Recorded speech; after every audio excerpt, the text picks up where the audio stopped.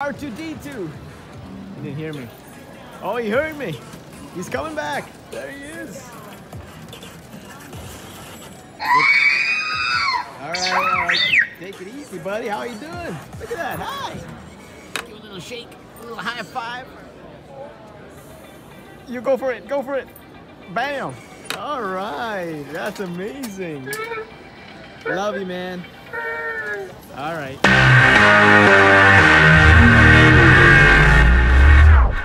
Gonna drop bombs in them, bombs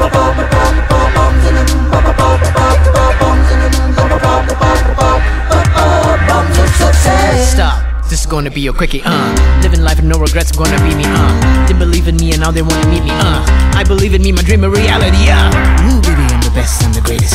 Holy Ghost by my side, no one else's. I believe I've achieved Almighty's guidance. Ain't no stopping me as bomb of success, watch and see.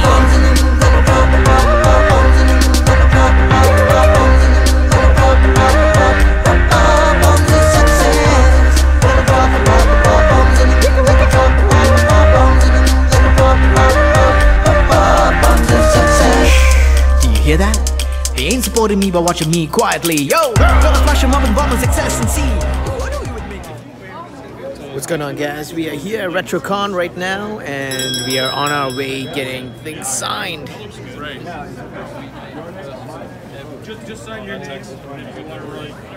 So we got a lot of people here. We got Bob Gurr.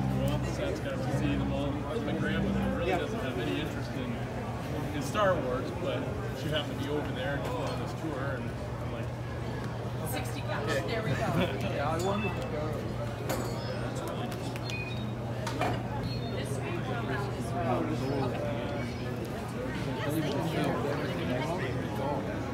Now, a lot of them now.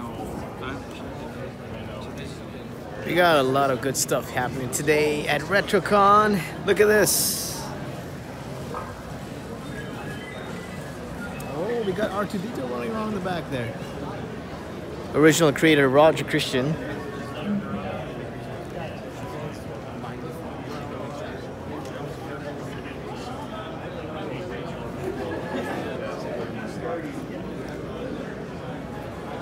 So we'll just take a walk around and see what we got going on here.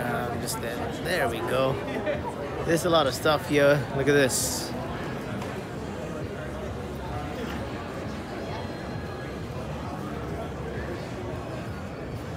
Gimbal's not right.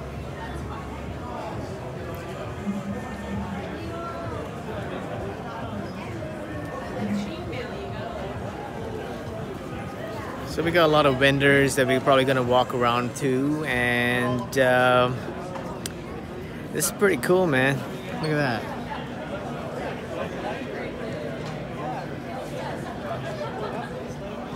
All the legends signing away their stuff. Oh wait, I see Baby Yoda. And we got, there we are.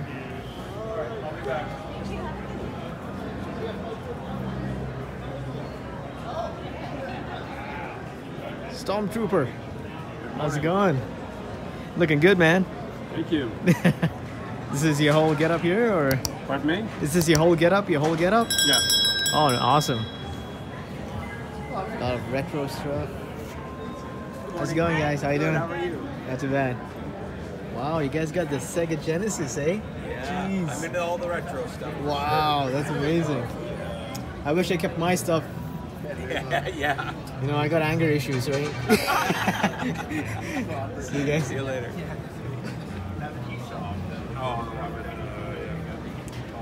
So we got some pretty good stuff going on here. And whoa, we got Catwoman. Hi. Hi. How you doing? Great. How are you? Not too bad. Loving your costume there. Look at that. Thank you. Yeah, this is a real bullwhip. Oh, is it? It is. Oh, that's dangerous. Yeah, I will do my best to not crack it in here. Yeah, I know. Can you though?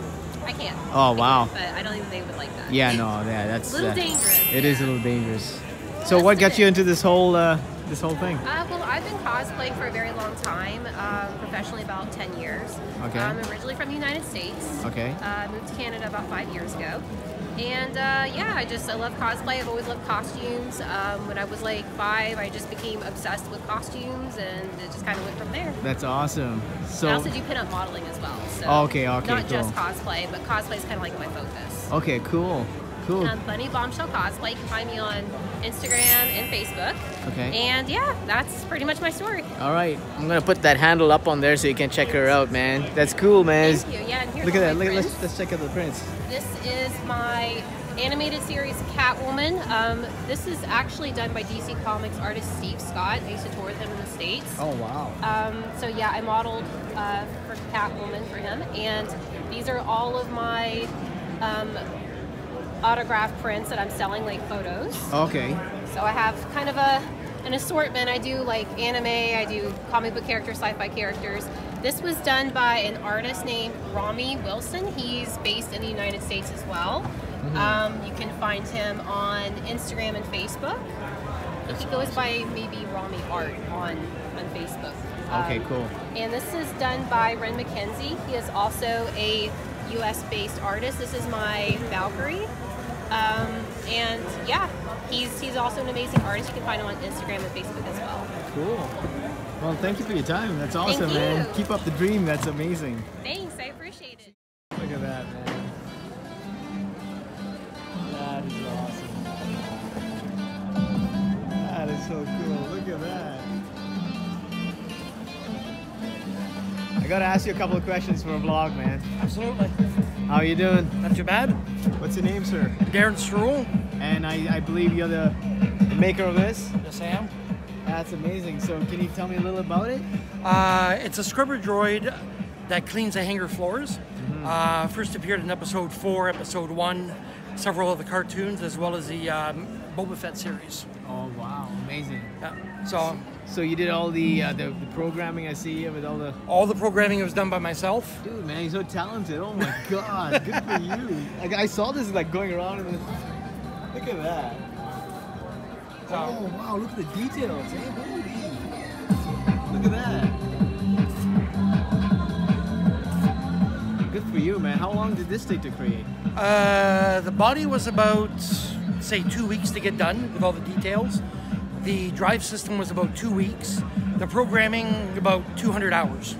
Wow, 200 hours. And I have a wonderful support group through the Droid Builders Club, so whatever I needed, they were there to help me out, to help me figure stuff. Awesome. Do you have a social media handle or anything? Like I can... Unfortunately, I don't. You don't? Right? But if you want to check out this, yeah. On Facebook, I just made the page live. You can check out Scrubber Hangar Droids. Scrubber Hangar Droids. Yeah, so it's a page on how to build them, where to get the parts. Oh, I see. Okay. I'll make sure to put that in my blog. Excellent. Awesome, man. Dude, like that's some amazing... Look at that controller. Holy jeez. I see a lot of resistors, push buttons for your different... Yeah, it's just my homemade 15-button system for sounds. Oh, okay, cool.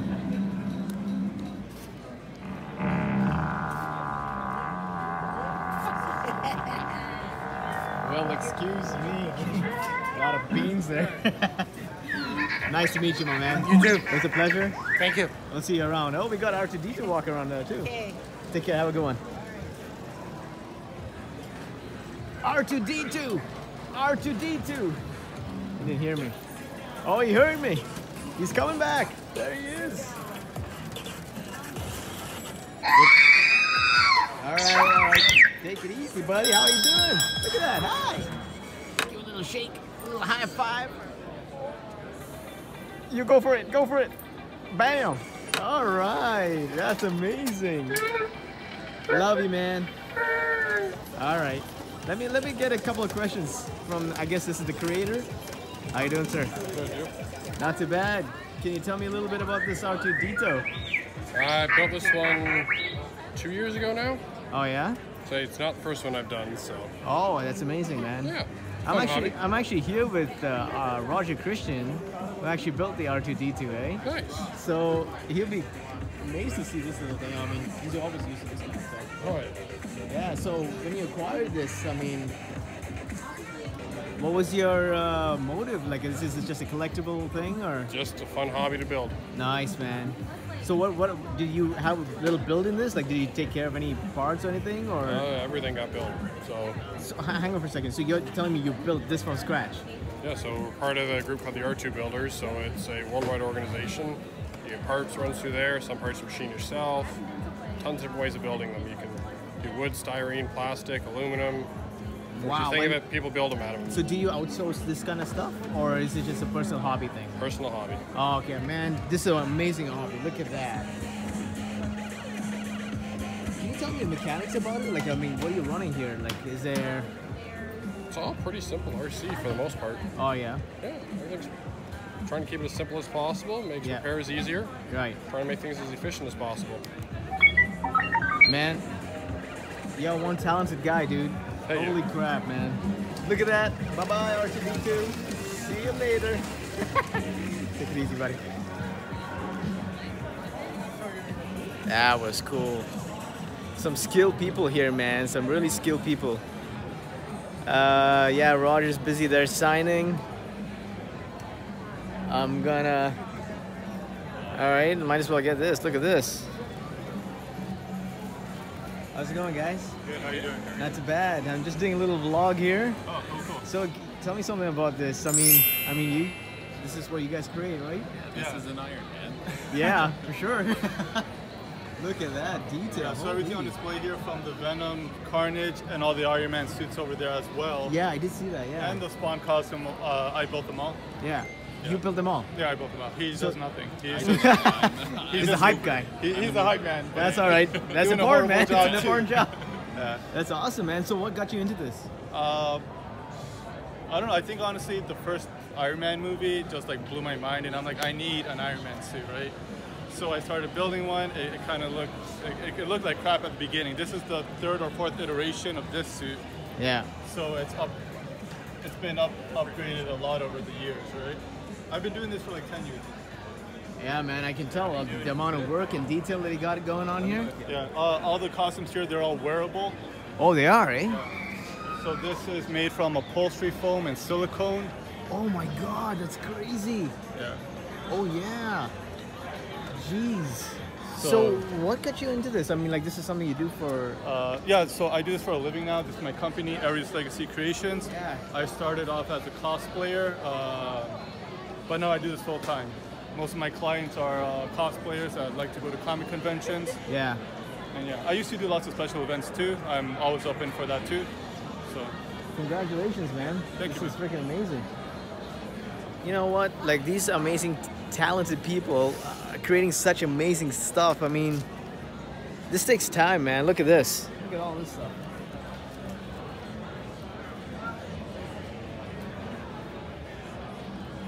That's some amazing work. So you guys gotta hit them up, follow them, check them out, and yeah, man, like, see what they're all about.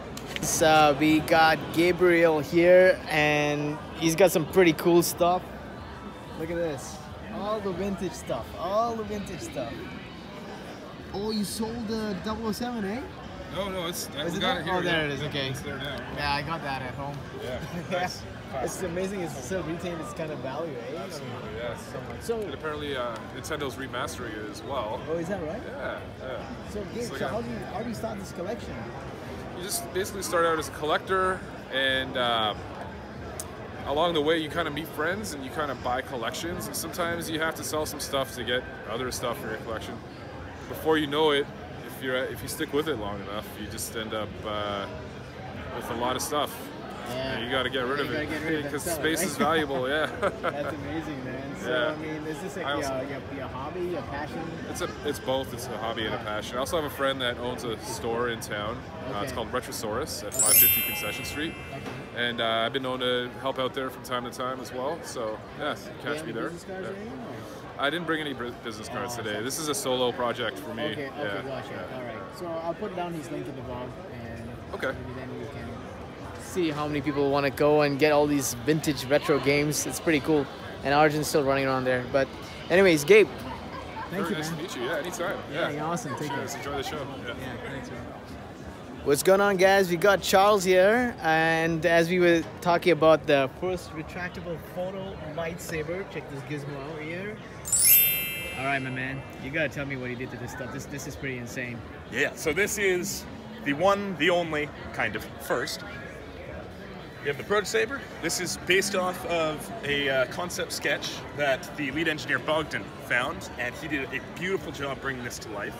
The core of this is a stoichiometric, what's the word I'm looking for here? A stoichiometric laminar flow gas bollocks. It's fine, man. I want to understand that anyways. It's fine. The core of this is a stoichiometric glass-blowing laminar flame nozzle. And all of this support hardware is just to supply gas to this in the perfect ratio. So when you toggle this switch over down here, yeah, it can open up the valves, set this igniter spinning up, which I unfortunately cannot run by hand. No, that's fine. And that will get the flame to burst and then grow out to 3 feet long, 4,000 degrees. Oh my God. You can melt through steel plate with this. Wow, that's insane. Definitely keep it, pointed away. Don't Point do away, the Luke yeah. Skywalker thing. Exactly. But this is one of the coolest things That's I've ever helped amazing, build. man. And that's actually in the Guinness World Records, right? It is. That's amazing, dude. I mean, so how long did it take for the design and everything to come through? So it's difficult to measure things like that. We've been working on lightsabers since 2018, roughly. But this one itself was about 1 year turnaround, all in. Bogdan sat down, started designing it, got this all dealt with, figured out how to get the flow rates right, prototyped all of that out once or twice, and then finally put it all together in the finished, beautiful thing. And that took about a year, all in. Oh, I see, okay. And you know what? Just noticing the flame actually shooting out, it shoots perfectly straight. I mean, that's like ridiculously crazy. Like without, like, how is that possible? So the magic is down to the nozzle here. This is very, very intricately designed and machined to provide perfectly shaped flames that maintain their flow for a very long distance. And up to 3 feet, that's pretty insane. Now, full disclosure, you got to hold it pretty steady to get it to grow 3 I feet see. long. So there's some kickback, to it? Well, no, if you wiggle it around, the flame just sort of peters out okay, after gotcha. only a nice, pleasant 20 inches, not the full 3 feet. Gotcha. But that's why it says man, anyways. So anyway, yeah, no, this is pretty cool, man. Can I hold it? Is that cool? Sure. I'm just gonna hold it. Yeah, that's got some weight to that for sure. Yeah, that's got some weight. I'm gonna pass that back to you, dude. Thank you for your time. Hey, no worries. That's amazing, and I'm gonna follow you. I'm gonna put it in the. Sorry, I'm going to get there. I think the handle's right there, right? The TikTok thing here. All right, there we go. And guys, check them out, man. This is some pretty cool stuff. Come down to Retrocon. I don't know how long it's going to be running for, but this is some amazing stuff. 6 o'clock. Guys, I gotta introduce you to someone. Sir. What's going on, guys? Detox, aka the TMNT collector. Biggest Ninja Turtle collector, right? In Canada. In Canada. In Canada. Jeez, man, how did you start collecting all this stuff? I'm born in '81, and Ninja Turtles came out in '88 as a toy line, so I was right in that age demographic. And that's when you started? And yeah, I was really into it. I still have like a lot of my childhood toys, and then, I don't know, maybe 20 years ago, I just like kept grabbing every Ninja Turtle thing I could find everywhere, and now it's just kind of, evolved into this like... That's amazing. So yeah. How many pieces in total, you think? There's probably individual like pieces, I'm gonna say, you know what, I can't even put a number 40,000 on it. more? Oh, more than that. Oh, more. that's insane. It's That's probably insane, man. approaching like 50-ish. So sooner or later you're gonna start a museum, pretty much. I'm gonna have to, or buy a bigger house. You know Dude, what I it's mean? nice meeting you, my man. Yeah, you That's too. I'm gonna get your handle there. That's your handle? Yeah, at the TMNT collector. All right. Check it out. This guy is an amazing soul. I talked to him about some amazing things about intuition. Now, any of you following your dreams, you gotta listen to this guy, all right? Frederick. Yes, sir. My man. How are you? That voice. 1 in a million, bro. Well, thank you. And I appreciate it. I just want to having a conversation about following your intuition and moving forward in your dreams. What advice can you give to my viewers who are trying to follow their dreams in their journey of life? It's yours. It's your dream. Go after with everything you got. Don't let nobody deter you and tell you what you can do and what you cannot do. You can do all things because you've been blessed with that by the Creator. He gave it to you for a reason. Pursue it. Go after with everything you got. It'll all be okay. Wow, Frederick. Yes, sir. This is something that's very priceless. I think majority of the times people, you know, they have a gift that God has given them. This is true. But the majority of the time is circumstance. What's your advice to people with circumstance? You know, born, you know, I guess, you know, not as capable or not as wealthy, or what's your advice to them, like in order to keep going and keep trying to pursue that little thing that they have inside them? Know that the top of one mountain is the foothill of another. You see, so when you get to a certain place and it feels like there's nowhere else to go, that just means you're at the foothill. So the same energy you had to climb one mountain is the same energy you're going to need to climb the next, and maybe even the next, and even the next. But embrace the journey.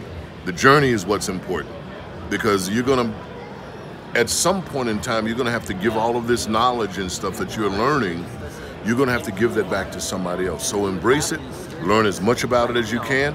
When you get to your mountaintop, reach back and help somebody up to theirs. Wow. Yes.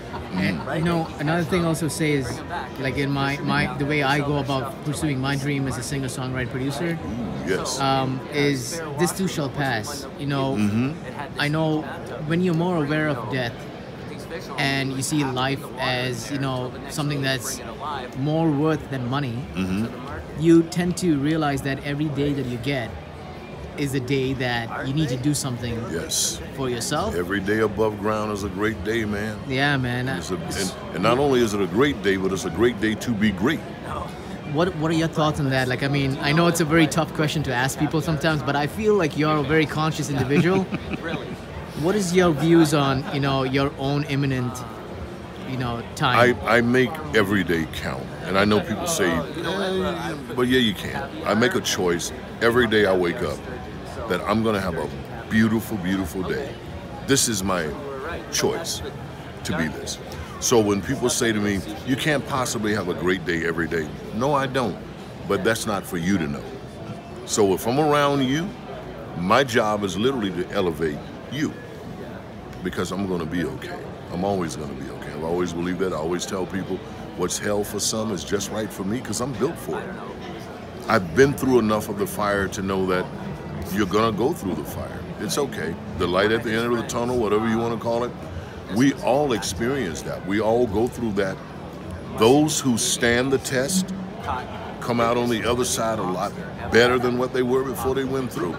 And so whatever it is that you're going through, that's a part of your journey. Embrace it. Go even further. Even further. You know, I tell my players now, when they get hurt, experience the pain. If you don't know what it's like to play hurt, I mean, go see what it's like. Right. Before you make the decision not to do it. Go see. Delve into it a little bit further. I'm not a philosophy about anything. No, man, but your words are very inspiring, man. I think Thank you. There's going to be a lot of people who are going to, souls who are going to meant to be seeing this, and they will see it for the message that you've given them. Thank you for being you. Oh, thank you. There are no accidents in my life. We met for a reason. Yes, we did. And only we can find out what that is. So if I leave today and never see you again, then this meeting is in vain. That's right. We have to pursue it, and now that tells us what he wanted for us all along. Oh God, you're giving me goosebumps, man. All right. Dude, you're the best. You're the best soul. I think, you know what, man? It's a very small minority of people who are very like-minded and conscious. Yeah. About life. Positive people are always going to find positive and people. that's exactly it. I think, you know, positive attracts positive, right? Yes, it does. And I feel that whatever you've accomplished in your life is truly, truly a blessing for yourself. Yes, indeed. And for the people who are witnessing your blessing, so it can inspire them. Preach, brother, preach. I love you, man. Dude, I'm so glad we met. Likewise. Dude, you gotta follow this guy. I think you got your Instagram handle and everything. Frederick B. Owens. Okay, awesome. I'm going to put it down in the link there. You guys got to follow this dude. He's amazing. Tap in a bit. We got Roger, Christian, and the Stormtroopers walking over to the panel now. Check this out. There we go. Moving on up town, moving up to the city. Moving on up town, life is looking good. Got the cash, the cars, money for the bars. Who I said I would. Got the Gucci, their money. Look at my rollie. Time was all it took. Gonna live in the moment 'cause life as we know it, nothing lasts for good. So for now, gonna bask in this glamour now, to enjoy life like we should. Got the cash now, moving up to the city, moving on up down. Life is looking good. Got the cash, moving up to the city, moving on up down. Life is looking good. Kept the dream alive, put in the time. Hard work pays up good. Got my head up high with the big smile. I say shots to the homies who said I would. Don't get it twisted. And just in case you may have missed it, rough times lead to good. So for now, gonna bask in this glamour now, to enjoy life like we should. Got the cash now, moving up to the city, moving on up down. Life is looking good. Got the cash now, moving up to the city, moving on up down. Life is looking good.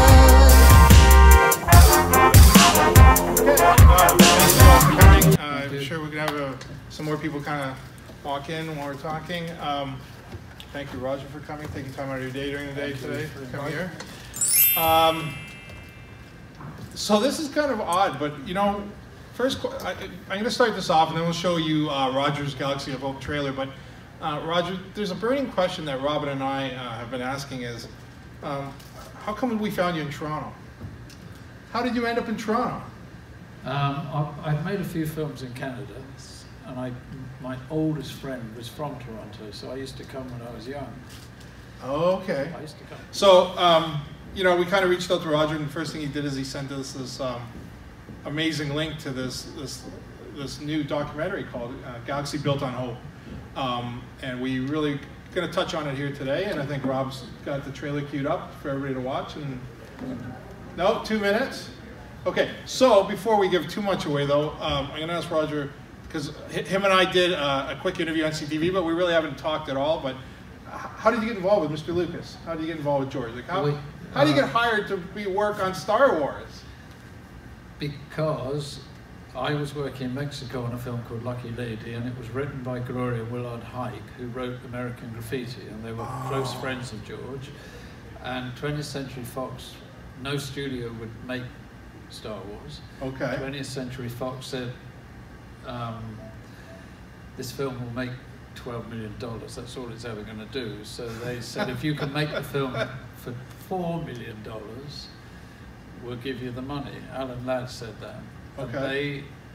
Then Britain was half the price of America. I see, okay. So then he was told by Gary Kurtz, well, the only stages free are in Britain, and if you make it there, we can maybe afford to do it. And Gloria Willard said, you better come down and see what Roger and John Barry, the designer, are doing, because they're making dusty old, like Western-like sets for Lucky Lady, exactly what you wanted. Oh, okay. So he flew down with Gary Kurtz. I was making an old salt factory, and George came and said, I'm trying to make a spaghetti Western in space. And I said, oh, finally, somebody's making a science fiction movie that's old and used, because I didn't like the movies that became before that were all shiny and new and over-designed. They weren't right. And that's how it happened. I got hired then, as we were the first 3 people hired on Star Wars.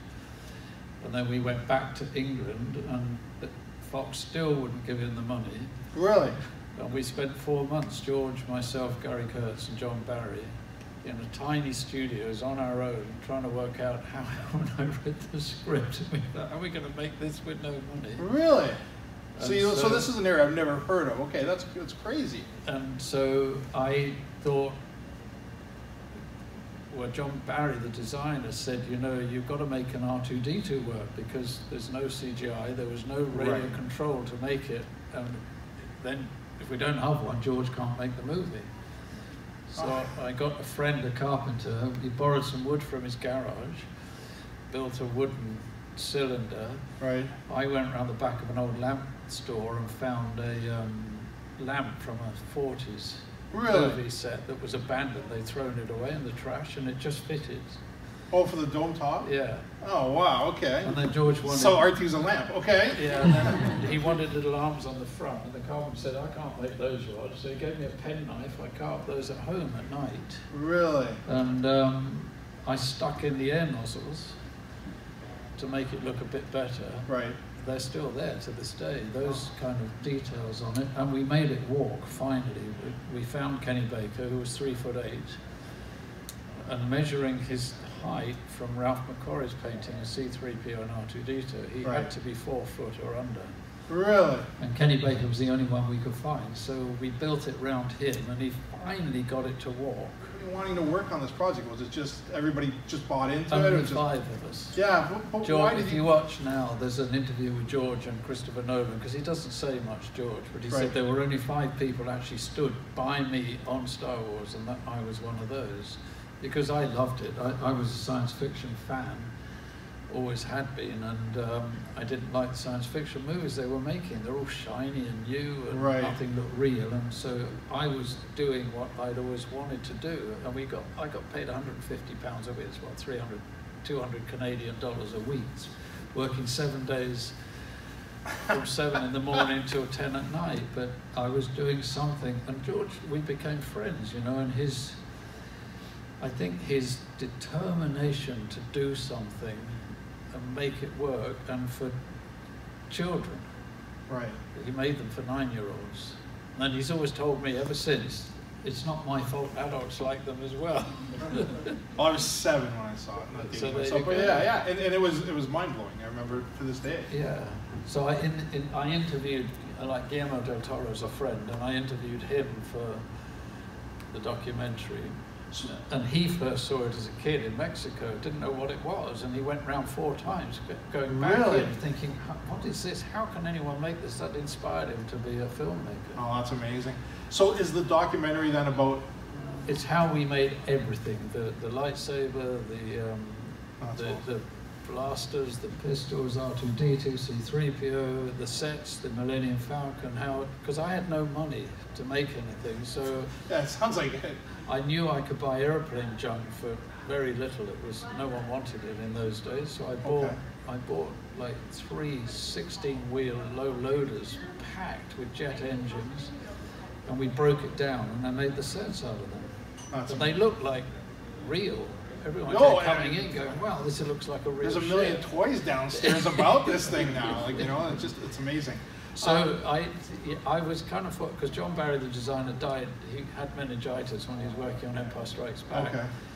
David West Reynolds, who was the head of literature at Lucasfilm, wrote the early Star Wars books, collared me one day at the ranch and said, you have to write this stuff down. No one else knows it. It's not in any making of documentaries, because George didn't know. I would bring him a lightsaber. I'd bring him the blasters. I'd bring him this. You know, that's amazing. Here, use this. Okay. And then it's become an iconic thing. He and I had the same kind of brain, so he never refused anything. Starting from the Stormtrooper's blaster was the first thing I ever made, and Han Solo's gun, and I brought him over to show him, and he said, yes, that's it. And he stayed with me, and we stuck super glue together and made Princess Leia's gun. With super glue. And you never watch the movie the same now, will you? I suppose I'll be done. Star Wars Saga has appealed to 4 generations of viewers since it launched in 1977. The signature look of the Star Wars used universe is the work of set decorator Roger Christian, working with designer John Barry. how this innovative look was created is revealed for the first time in the new documentary, Galaxy Built on Hope.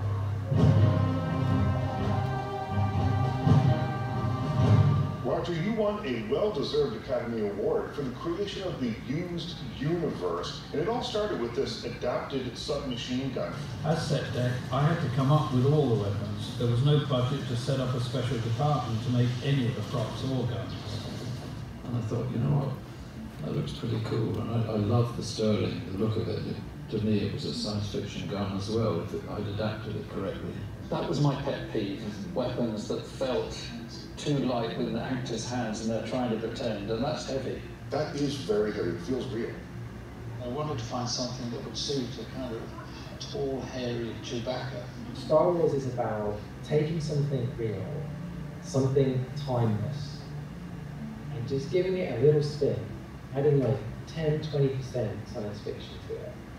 Always intrigued by this fascinating shape, and I wondered about its origin. It's a Fijian Tokyo Warriors Club. I wanted to do what I always did for everything on Star Wars, add something into it. I was in the ticket office where I had all my graphics, cameras, and one day Roger Christian walked in. I brought out the graphics handle. I knew I'd found the Holy Grail. Okay, how do I turn this into what I feel would be a lightsaber? So this is the toolbox. There's his initials, William J. Harmon. The whole of the land speeders and R2-D2 were all made out of this little box in the bits that we found in the studio. So I went round scrounging wood from the other productions that were hanging around. The one in Metropolis only walked forward 3 paces, and George tells me that they wanted it to do a lot more, and they couldn't. Ralph McQuarrie had painted C-3PO with illuminated eyes. This was my biggest problem. I come up with this idea of using airplane junk and other scrap, and I could stick it into the sets and make it work. Roger was highly imaginative in that respect and saved us an awful amount, a huge amount of money. Well, there we go. We did the Q&A, and my battery ran out, and my storage ran out, so that kind of sucks. That was pretty. Yeah. Roger, that was pretty good. Yeah.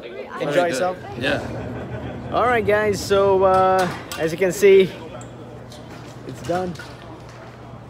It's such a beautiful day. We're just gonna sign out now. Roger's right there. Unfortunately, I had no space on my phone, so I gotta get that taken care of. But it was such a beautiful day. I hope you guys enjoy the vlog. And I don't know, I think we might be doing something. If you're gonna do something, we might see it in the next scene, all right? But until then, take care.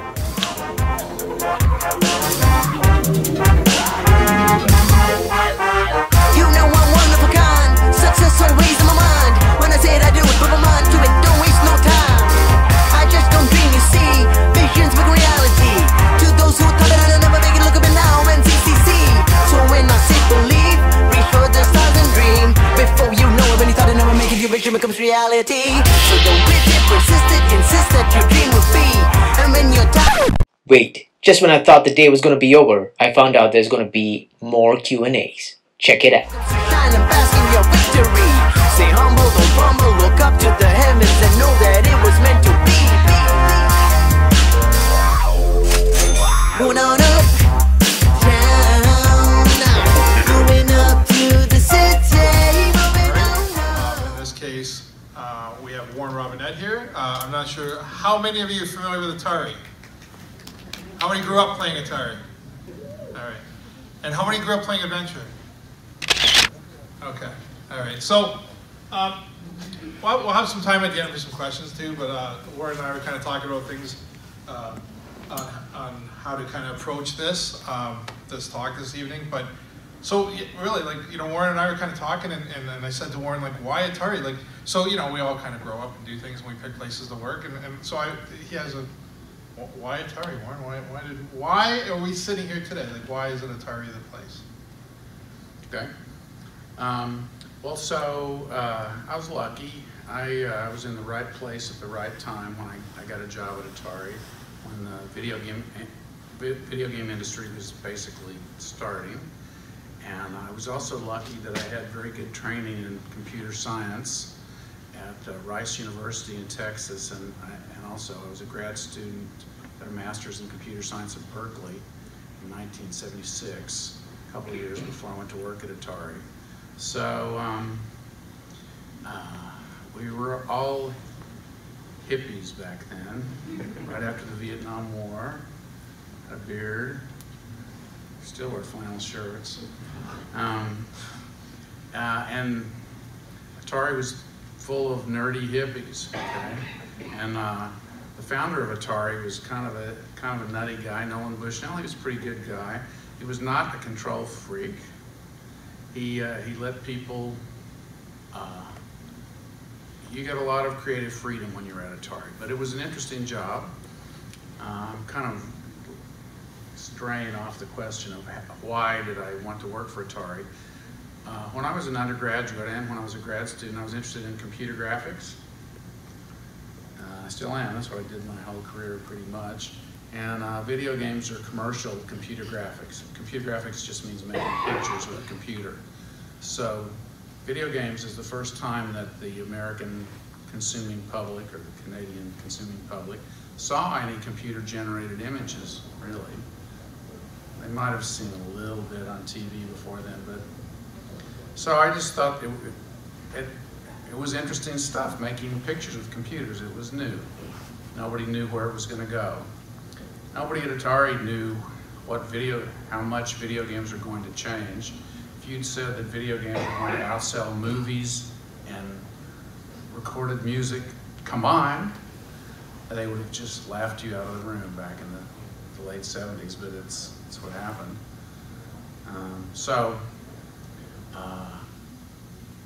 After I finished my degree at Berkeley and goofed off for a year building log cabins and spent all my money, I decided to go back to California and get a job in Silicon Valley. And so I got 3 offers. One was from Atari to design video games, which seemed pretty interesting. But the one that really interested me was my dream job, writing software for printers at Hewlett-Packard. You believe that? That was not my dream job. Okay, that sounded boring. Getting to design video games sounded interesting. I didn't really know exactly what it meant, but it sounded kind of open-ended and new. So that's the job I chose. So when I was back in my hometown, which is Springfield, Missouri, I had met a guy who repaired pinball machines, and he told me about a new company in California that made a new kind of game. The company was called Atari, and they were in Sunnyvale, California. He'd seen a few of their games, and so I recognized that that was computer graphics, and so I thought I would go look them up when I got to California. So I had no connections. I showed up at the front desk and filled out a job application, and I wrote a 1-paragraph little speech explaining why I was a perfect employee for them. And it worked. And was it the hippie part, or was it like the whole? I mean, there's a lot. So you and I talked. There's a lot of rumors flying around that to work at Atari was like to be stoned 24/7 or the parties. And you know, I mean, Howard Scott Warshaw, who unfortunately can't be because we have really poor technology in this building this evening. You know, wrote his latest book, and he talks about, you know, it's just a party place, the Google of the modern Google of the 70s, but you and I. That part might be true.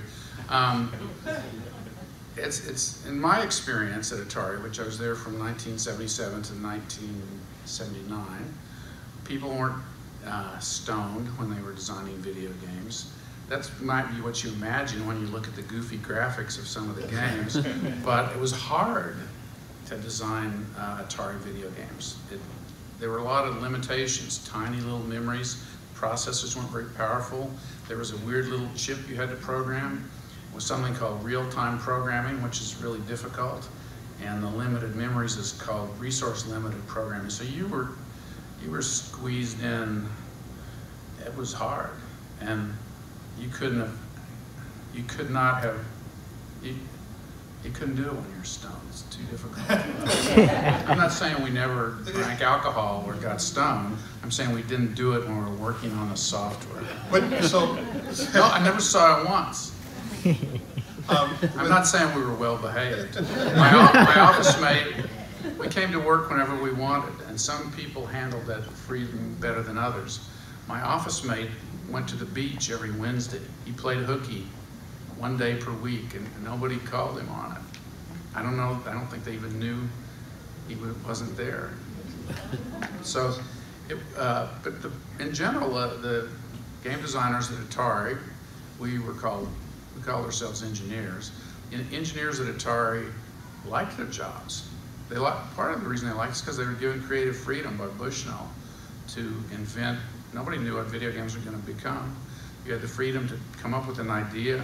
If you were in the coin-op division, which made the arcade games, that was done by small teams, and you had to convince your teammates maybe that your idea was a good one. But in the consumer division that I was in, it was one person, one game, so you didn't have to convince anybody. If you had an idea, you could just start coding it up. And that was pretty amazing creative freedom. And creative freedom doesn't just happen spontaneously. You're lucky if you find a place where you're allowed to have some freedom.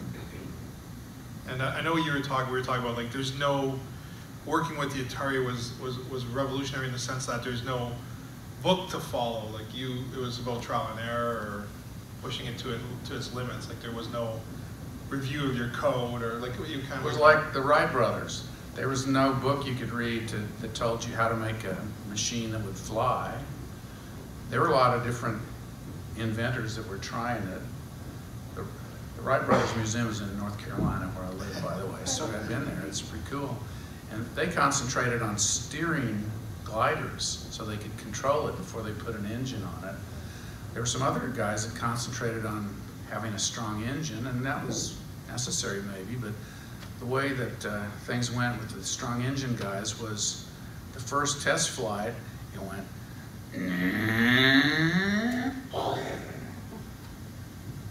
it didn't last longer than a minute in the air before it had gone out of control and crashed and killed the pilot.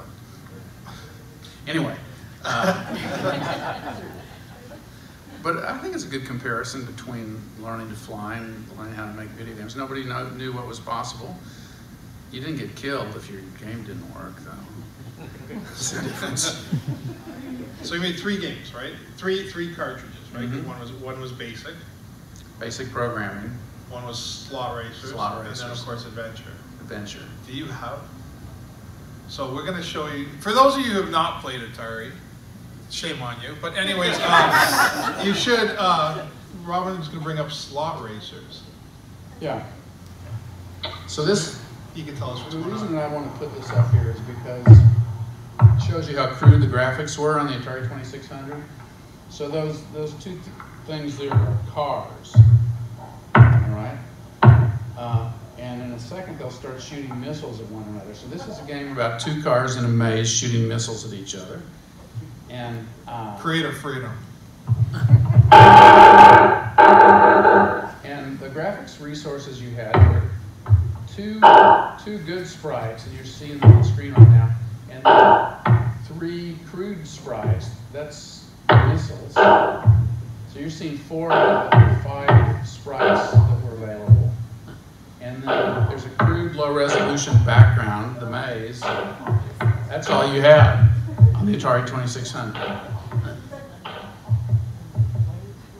And people could make games out of 5 sprites and a background. And there were a number of examples of published games already by the time I got there. There were 8, in fact, that had been published when I started work at Atari. So another thing about Atari is you kind of had to do one game, even if it wasn't very good, before you understood how to program the Atari 2600. So that was my learning game. In most situations in an industry, you wouldn't get a chance to, your learning game wouldn't be published, but at that time Atari published everything we made. So it was kind of an average game from that time in the game industry. It was playable. The concept's directly from you, though, right? Like, yeah, it's right. You come up with a concept, beginning to end, and finish doing the whole thing. Yeah, my working title was Traffic. I got the idea when I was driving to work, and I imagined there were going to be police cars chasing me and some other things, but then I ran into the memory limits, and you just couldn't. There wasn't room for police cars, but you could say it was a very, very early, crude version of Grand Theft Auto. Yeah. Grand Theft Auto. There you have it. Okay. Very crude. So then, like, you know, I think everybody who's played Adventure understands Adventure, but in a sense, like, so Adventure's like the game that, you know, I'm kind of, you're known for, and where did the concept come from? Yeah, so when I was working on Slot Racers that you just saw, so that was in my first 5 months at Atari. It took me 5 months to make that game. And after having done a complete game, I made the graphics, I made the sound effects, I had the concept and then turned it into working computer code. I debugged it, I tested it on kids. So I'd gone through the whole process. So I lived in a group house with some other 20-something nerdy hippies in Menlo Park, California, near Stanford University. And one of my housemates, who's actually a pretty old friend of mine at that point, Julius Smith, took me over to where he worked at Stanford. It was the Stanford Artificial Intelligence Lab. And we played this game that everybody was playing at that time. It was the first text adventure game. It's called Colossal Cave nowadays. How many of you know what a text adventure game is? Quite everybody. So a text adventure game is a game where there's no graphics or sounds. It's all text. You type a text command, and then it gives you back a description of where you are and what's happened, and then you type another text command. So you might start out and it says you're in front of a well house from which flows a little spring, and before you on the ground are some keys and a bottle of water. And then you can say, take keys. And it says, okay. And you say, take water. It says, okay. And then you say, enter wellspring, well house. And it says, you're inside a well house. Water's bubbling up out of the well and blah, blah, blah. And there's a loaf of bread on the floor. So you can say, take loaf. Okay, okay. And then leave well house. You're outside the well house. Go south. You're walking alongside a stream flowing down a rocky bed. Go south. The water flows into a hole in the ground through a steel grate. The grate is locked. Okay? So you can move around in the game world by giving commands. You can pick things up that you run into, and at this point you run into an obstacle. So if you say, go down, it says, you can't go through a locked steel grate. Okay? And then once you understand how it works, you have to go find objects in the game world that get past obstacles, and you already picked up the keys, so you can say inventory, and it says, you're carrying some keys, a loaf of bread, and a bottle of water. And it might take you a lot of experimentation to figure out, but in this case, this is the very first puzzle. It's pretty obvious that maybe the keys would open the grate. So if you think of saying, unlock grate, and it says, the grate is open. And then you say, go down, and it says, you were in an underground passage with light shining in from above. And so then you can go further into the cave. Okay, most of this game takes place in a cave. Well, all right, maybe that's kind of a long-winded description, but it was a game where there was a world to be explored, and there were things in the world you could pick up and then later use to get past obstacles, and there maybe even were some monsters further back in there that you might have to fight. But it was all done with text, all right? Text commands, text descriptions coming back to you, the player. So I just finished my first video game, or I was about to finish it. I was looking for a new idea, and that blew my mind. Julius and I sat there for a few hours playing this text adventure game, but I decided right then that was what I was going to do on the Atari video game. I was going to make an adventure game, but using graphics and animation and sound. And so, Well, okay. But there were problems. Yeah, so this was the time when Bushnell left then, was it? Is that No. how, No. He was still, you got the Well, he green light wasn't- to do it, or? Nolan Bushnell had sold the company to get the capital to make a play at making home video games. Oh, okay. Took a lot of money to. Warner Communications actually invested $100 million Oh, to launch the Atari video game system, and they had controlling interest. And Nolan Bushnell had sold. Nolan Bushnell owned 51% of Atari or something like that. So he had gotten $17 million the year before I joined Atari. So he wasn't that involved with the company anymore. He'd cashed out. And he also didn't actually have control anymore. He was still the CEO. Oh, okay. And so you're in. Nolan Bushnell was kind of a wild guy. Explain. Okay, you can't drop that and say. Well, he'd come to work wearing a T-shirt that said, "I like to fuck." Can you imagine the CEO? It was California, but I mean, they'd hold board meetings in his hot tub. A lawyer shows up from New York. There are 3 of the board members out of 5. It's a quorum. They start slapping the water as if it was a gavel. That's awesome. See, The lawyer from New York was not impressed. But Adventure kind of turned into a bit of a secret project for you, right? It didn't really, people weren't really loving it within Atari. Yeah. So the story is, I had a very good boss when I started at Atari. His name was Larry Kaplan. He was one of the 4 game designers at Atari that a couple years later quit Atari and started a competing company called Activision, which is still around and is pretty big and successful. And he had already made 2 Atari 2600 video games. He knew what it took. He got me started. He gave me a listing for Combat, the cartridge that came in the box with the Atari 2600, as an example to study. He gave me the manual for the weird little chip inside of the 2600 console, and he gave me a programmer's manual for the processor, 6502. So this stack of stuff was, 3/4 of an inch thick. It wasn't that too much information. It was just the right stuff to get me started, and I had a few questions. I think he would answer my questions. He didn't bug me.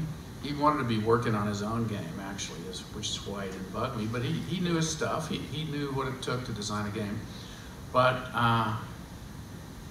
and then around this time he had 8 people working for him, and he had no time to work on his own game. So he asked his boss if he could hire somebody to take over the job he was doing. He wanted to go back to just being a game designer. And so they hired this guy, but he didn't know anything about video games. He'd come from Lockheed. He was about 30 years older than the rest of us. He was not a hippie. He was very straight. He thought that engineers should do what the higher management told them to do. He didn't really get what it was like at Atari. So I had set to work to do this idea that I had when I was at the Stanford AI Lab to implement this adventure game as an Atari 2600 game, and I'd already figured out how to do it, basically. I mean, how to use those resources. I was going to use one of those little sprites as the thing that represented you, what we call the avatar today, one of the low resolution sprites. And I was going to use the 2 high resolution sprites to represent objects in the game world. I was going to use the maze background to represent walls in the room you were in that constrained where you could go. That worked great eventually. But so I'd already solved the problem of how to use the graphics resources to represent a video game version of an adventure game. And George, my new boss, he heard that I was working on trying to make an adventure. He knew that it ran on a mainframe, and the mainframe program required 100K of memory, but the Atari system only had 4K of memory. So from that basis, he concluded it was impossible, and he came into my office and said, "Yeah, I hear you're working on adventure." And I said, "Yeah," or something. I don't remember exactly what he said. He just told me, "It's impossible. Stop working on it." Good So, boss. huh? Good boss. He didn't ask me how I planned to do it, which is what he should have asked me. He didn't really understand how things worked at Atari. He was kind of out of his depth, but anyway, he forbid me to do it. So, what do you think I did? Did it anyway. Did it anyway. That's exactly right. That's exactly what I said, actually. So I did it anyway. What I did was I started working on it in secret. So George came to work from 9 to 5. Most of the game designers showed up at 11 or 12. And some of them worked into the, I worked pretty hard actually. I would work into the night until at least 7, sometimes 8 or 9. So I just work on it. I plan things at my desk during the day, and then I'd go to the development system and work on it at night. And so I thought that I needed to make a feasibility demonstration to educate George and show him that it actually was feasible. I'd already had it half working. So I worked pretty hard for about a month. And when I showed him my feasibility demonstration, which had about 6 rooms and 2 objects, you could pick them up and move around, and it had some walls that you could run into, and had one creature, a dragon, that would chase you around, but when it caught you, nothing happened. But it would chase you from room to room. This is enough to show that the idea of a multi-room game with objects you could pick up was feasible. So when I showed it to him, he was mad. He was pissed off that I had ignored his command to stop. And it didn't seem to make any impact on him that it was feasible. But so how did you get the green light to keep going on it then? Like how did, he was mad, but he thought, oh, what it'll sell? Or is that... Well, I sort of had cognitive dissonance. I guess I'm not the world's greatest type of employee. I just didn't do what I was told. I thought I had a good idea, and he was crushing my good idea, and so I was confused, and I was demoralized. So what I actually did was I went on vacation for a month, even though I only had 2 weeks of vacation. And he sent me to the HR people, and she said, we don't hold jobs at Atari. And I went anyway. I went back to Texas where my college friends were, and I went back to Missouri where my family was. And a month later, I came back to California. I didn't know if I would still have a job there at Atari or not, but went into my office and my stuff was still there on the desk. So, and what happened in the meantime was George showed my prototype to the marketing department, and they liked it because it was different, whatever that means, but it was different. It had a game world that was bigger than one screen, even though not much happened in it yet. But Warner Communications, the parent company, owned the Superman movie that was supposed to come out later that year, and so marketing told me that I had to turn it into a game about Superman. Okay? But that meant I could keep working on it, all right? And I was working on the guts of the game, not the part where you put in little blue and red guys with waving capes, but just kind of the underlying mechanics of the whole thing. So every time we had a meeting, maybe once every 2 weeks, we mostly just sat in our offices and worked on our game, okay? They were solo projects, and nobody bothered you most of the time. So anyway, every time the Superman game thing came up, I would say, well, I'll do that if I have to, but what I really want to do is work on the Dungeons and Dragons idea. And about the 4th time I said this, my coworker John Dunn spoke up and said, hey, I'll take over your code and turn it into Superman, and you can keep working on your idea. I said, okay. And George was sort of glaring at me on the other end of the table, but because I was once again not doing what I was told. So this game, roll the clock forward 2-3 years, it sold 1.3 million copies at $25 a piece retail. That's $30 million, okay? Now Atari had promised me a royalty when I interviewed, 10 cents per cartridge, okay? But Warner took it away. They just ignored the promises that the old guard had made. So getting a little bit ahead of my story, but I'm telling you the sales numbers to tell you that it was a good idea. My boss was telling me it's impossible. Then I showed him it's feasible. He's still mad at me. The marketing department wants me to turn it into something else. So what I say is I navigated the political currents in order to be able to actually do what I wanted to do. And I didn't know this was going to happen. I just thought it was a good idea. And I didn't like boneheads telling me what. So, and it's interesting now, right? Because so if you play a video game now, everybody gets credited at the end when you finish the game. But back then, nobody got. In addition to taking away my royalty, they didn't. This wasn't just something they did to me. It was across the board. They didn't want to give any public credit to the game designers, and it was a blanket policy. Wasn't much seemed to be much I could do about it. But by the time I got to the end of the game, it was pretty hard to implement too. Just having the idea of I'm going to make an adventure game on the 2600 is not enough. You have to come up with some creatures and things and obstacles and tools and that can be implemented in the tiny little 4K memory. This was not easy to do at all. What was the question I'm answering? The question was, you got no credit for something you right. got credit for now. Well, I'm getting ahead of my story, but okay. So maybe I'll go back and talk about how I implemented the game. But this is part of the political story. I realized after a while that I could get credit for my game. I'm making the whole thing. I'm making the graphics, I'm making the sounds, I'm making the code. I'll just make a secret room that's really hard to get into and then put my name in there. So I did. And it's because it was this type of game, it turns out it's really easy to make a secret place. I already had 3 castles with keys that opened the doors. So you couldn't get into the castle until you got the key to open the door, okay? So I just made sort of another castle with a different kind of key.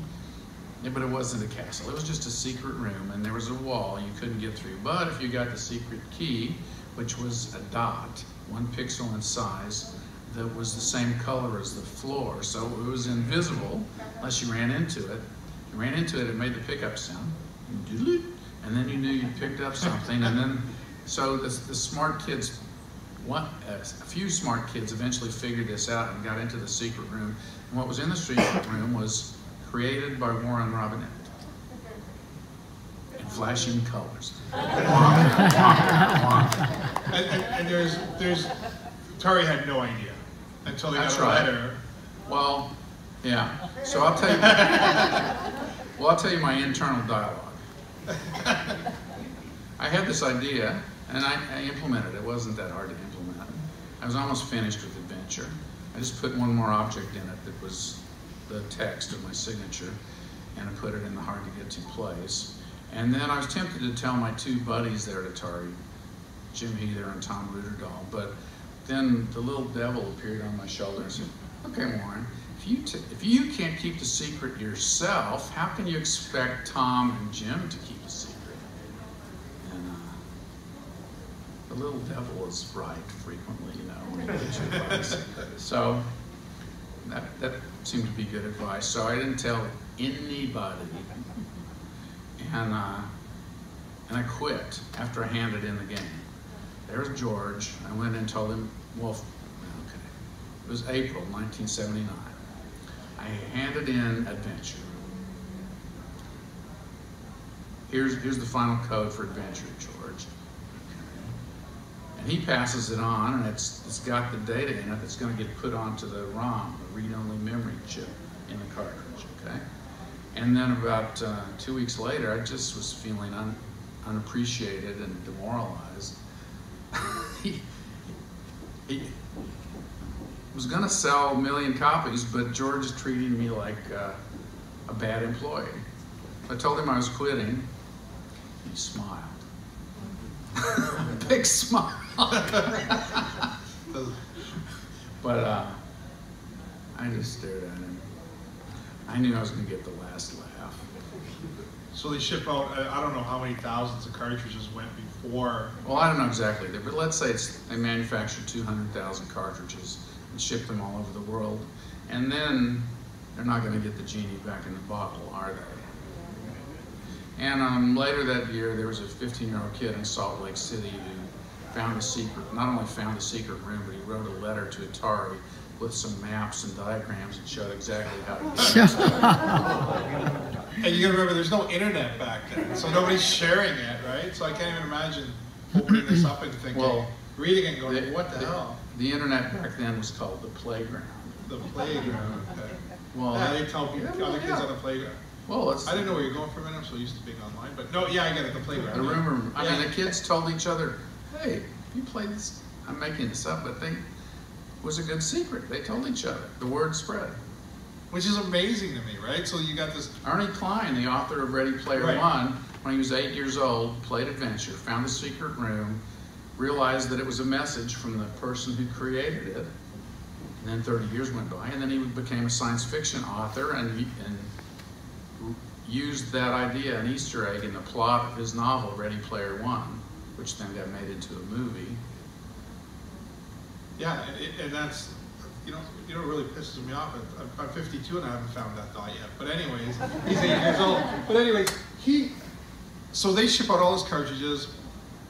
Clearly they can't take it back. I mean, it's there now. Like, it's there forever. And they can't punish me either because I don't work there anymore.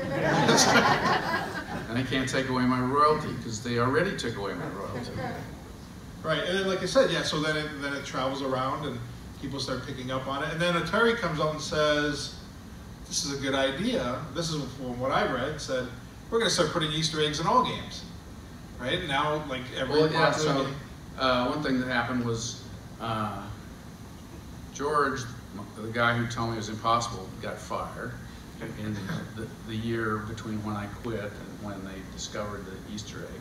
There was a new guy who was head of the game designers named Steve Wright, and he had no dog in that fight, and so I didn't work there anymore, so I didn't have to be punished. So he decided that, he was just kind of thinking about it, and he decided that hidden surprises in video games was a good thing. It's like hunting for the colored eggs on Easter morning under the bushes and flowers. So Steve Wright called it an Easter egg. I call it my signature. So now with like and you touched on Ernest Cline, or you call him Ernie Cline, but Ernest Cline's book Ready Player One, if you've seen the movie, like I said, it really brings back the idea.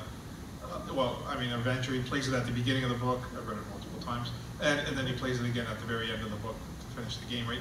Was that a research for you? Like, was that like when you? First of all, I don't even know if you read Ready Player One or how. Well, that's how people decide what's important in the United States, is if you see it on television, on a movie screen. Yeah, it made it more important, definitely. A sense of pride and like, hey, look, like, 30 years Well, I later. already knew it was pretty good, but it was sort of fun to get credit. I got to know Ernie a bit because he came to Chapel Hill, North Carolina, where I live, and I had lunch with him 2 or 3 years before the movie came out. Actually takes a long time, but he had a contract with, he had published the book Ready Player One, and it was 7 years from when he published the book to when the movie came out. Right. And the contract for making a movie was, I know that this part of the story. He had an agent, and she held an auction with the book publishers, and the bidding kind of went up on the book, so it seemed to be a hot property. And then he wasn't wealthy, but he had a pretty good deal for this wasn't his first book, it was his second or third book. Okay. So he got this much money on the Monday, let's say. And then the very next day, there was a bidding war amongst the studios for the movie rights, and he got this much money the next day because there's way more money in the movie. And then from there, it took 7 years before the movie was made. And I got to know him in the interval. Right, and the movie was directed and produced by Steven Spielberg.